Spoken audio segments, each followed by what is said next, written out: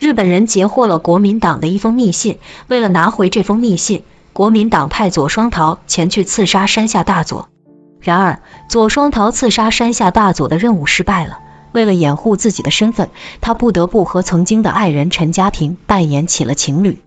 左双桃的上级刘五常得知后，非常的生气，于是便命令左双桃因赵安的要求和陈家平结婚，然后在婚礼上趁大家都放松的时候刺杀山下大佐。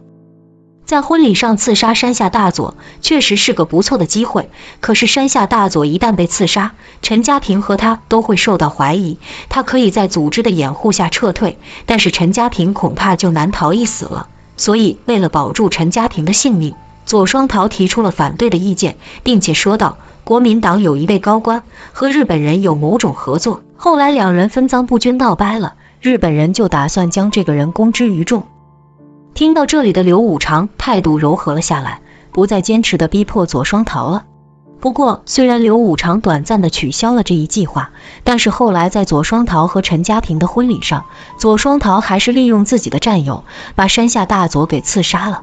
左双桃将自己的随身物品给了战友，然后战友再故意被日本人抓到，看着左双桃的随身物品，赵全怀疑这位战友喜欢左双桃，于是便在婚礼上刺激左双桃的战友，让他指认左双桃。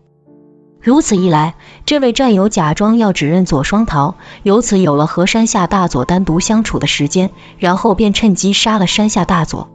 这样，山下大佐既被杀死了，他和陈家平也可以保住性命。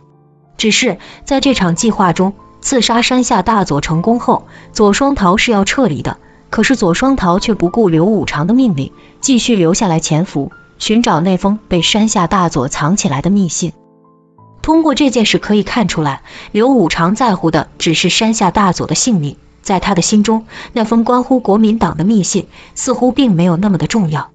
也由此可以看出，刘五常就是那位和日本人勾结的国民党高官。这次刺杀山下大佐，名义上是为了拿回密信，其实实际上刘五常是以密信为幌子，想借左双桃的手杀死山下大佐。只有山下大佐死了，他勾结是本人的事才不会被人知道。